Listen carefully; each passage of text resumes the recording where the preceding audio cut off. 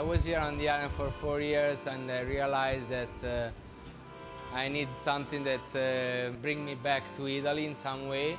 So I decided to do a really 100% Italian restaurant over here, bringing in everything I could from Italy, from the tiles of the floor, of the counter of the bar, from the cutlery, and the plates are handmade and hand-painted from Italy. So I just want to have a really 100% Italian restaurant. Italian culture of food is something that is amazing.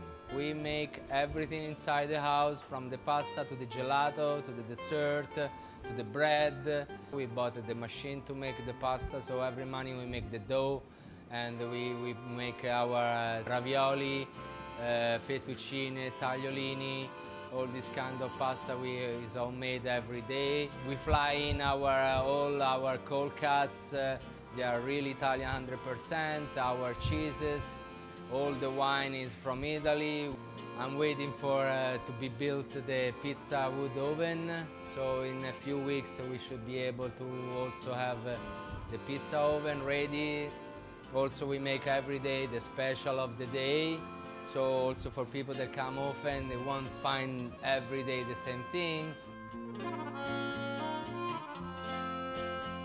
My chef was working for me in Rome.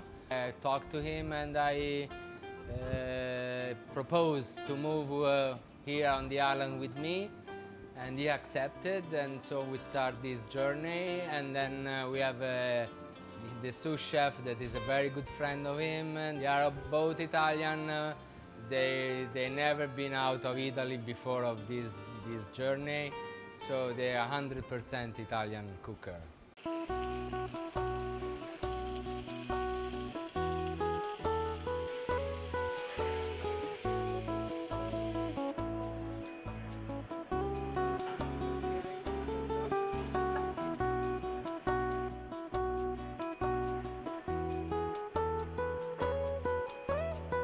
We have a beautiful daily for the daytime when people is working, that they want to come and they need to eat fast, they cannot wait too much.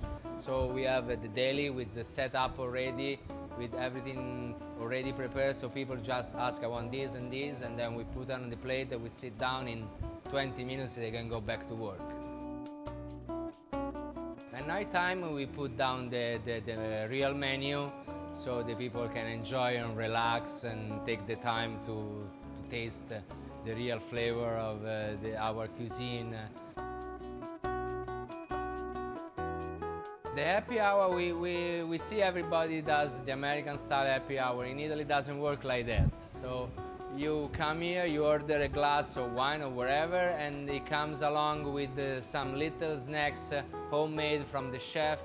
They can be from cheeses to cold cuts to bruschetta.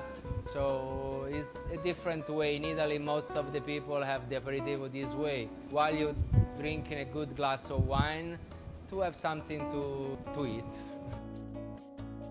Having a good dinner or good lunch change the mood of the people in Italy.